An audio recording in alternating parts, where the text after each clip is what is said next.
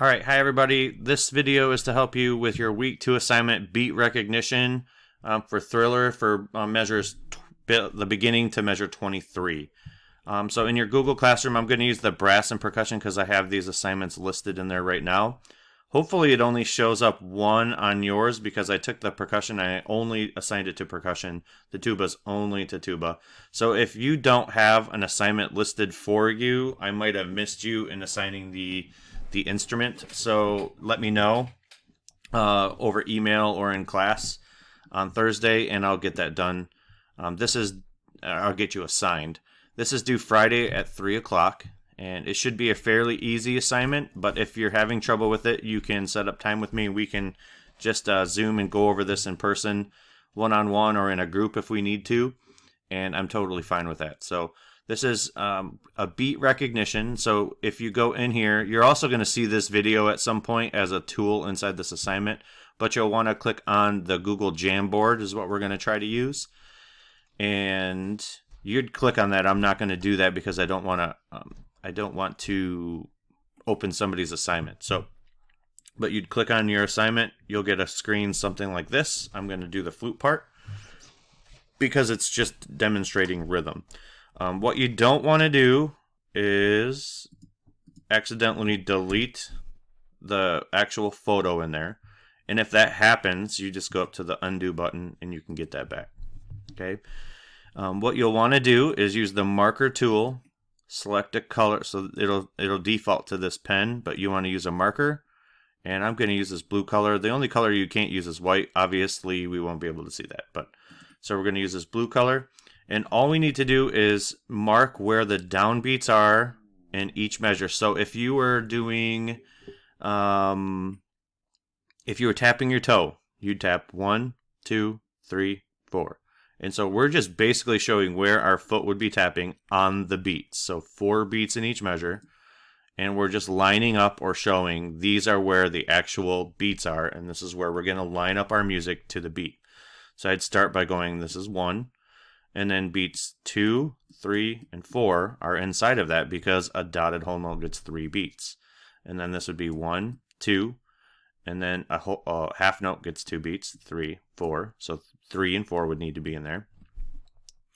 And then we have, you can skip anything that has a multi-measure rest, but if you get to the next measure, you can't skip these rests. So I still want to know there's a half rest that gets 2 beats.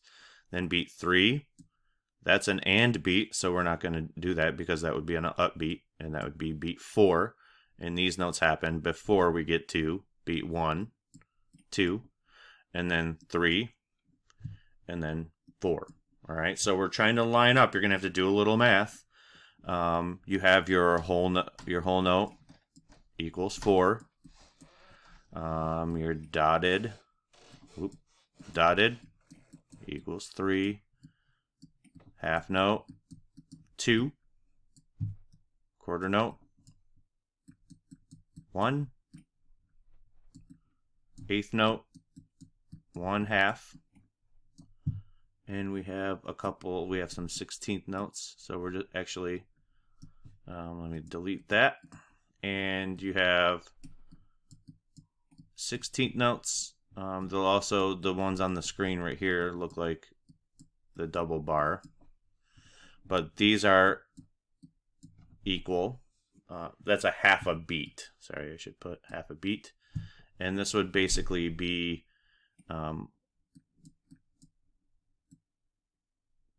you'd think 1/4 of a beat. Okay. How would we know? Right here, you've got 4 and just think about doing, if I write 4 16th notes, that equals 1 beat. Takes 4 quarters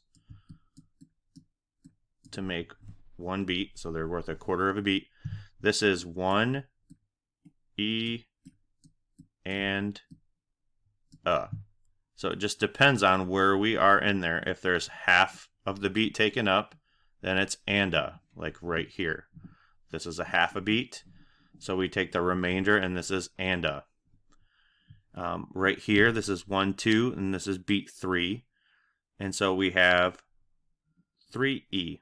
So in this case, it would be the beat and then E. So 3E, and then that half note, or sorry, the eighth note takes up these two 16th notes. So it would be 3E and. Okay, so hopefully that helps. Let me know if you have any questions, but you don't need to save this at all in any way. Once you're finished with it, just turn in the assignment on Google Classroom, and it will automatically, I'll be able to check each Jamboard and be able to even help you if you need help. I can log into your Jamboard and we can just show and do it right on the screen. So let me know if you have any questions.